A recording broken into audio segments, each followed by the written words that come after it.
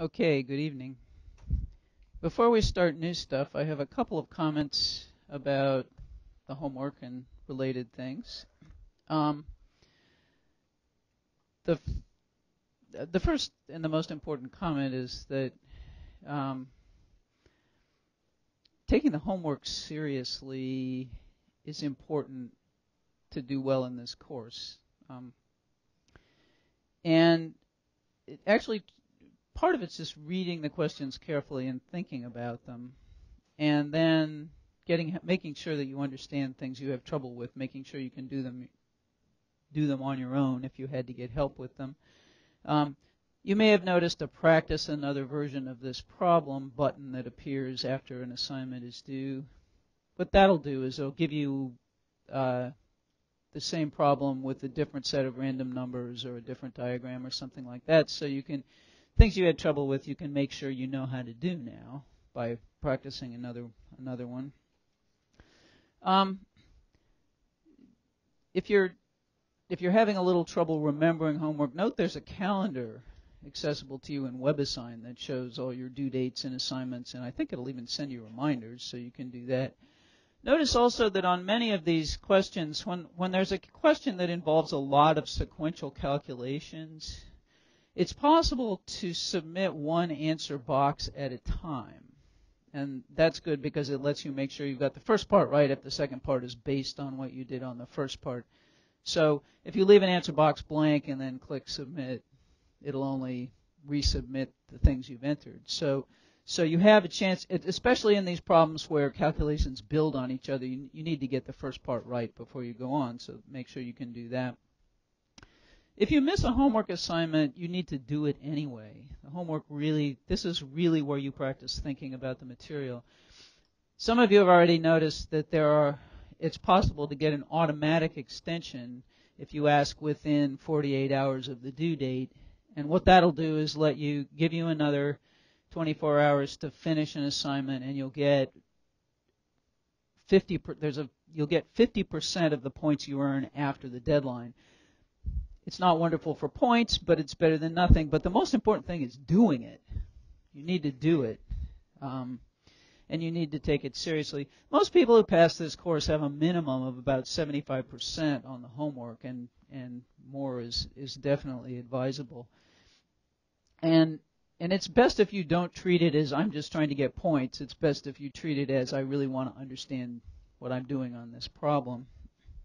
Remember that there are homework help sessions from 5 to 7 in Riddick 319, and you can always use the Ask Your Instructor feature in WebAssign. Come talk to me. So there's a variety of help. It's also a good idea to use the book, and some of you have noticed some things that exist in the book. For example, here is a table in Chapter 1. So what is this a table of?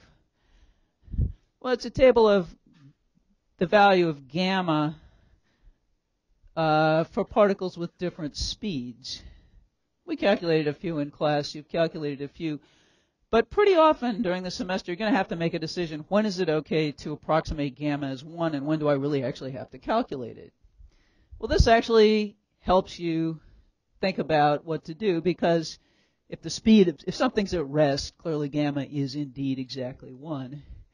But note that if it's moving 3 meters per second to 4 decimal places, it's still 1. And if it's moving 300 meters per second, it's still 1 to 4 decimal places. And if it's moving 3 million meters per second, we've now got a 1 in the 4th decimal place. So for all practical purposes, it's still approximately 1. And how far do we have to go before it really starts changing? We need to get up to about half the speed of light before we get gamma as 1.15. Now, you may want to do some of these calculations for yourself, but it's a useful thing to note that exists in the textbook. Second, there are inline exercises, these purple things. Some of them you'll recognize because some of them exist in slightly different versions on WebAssign.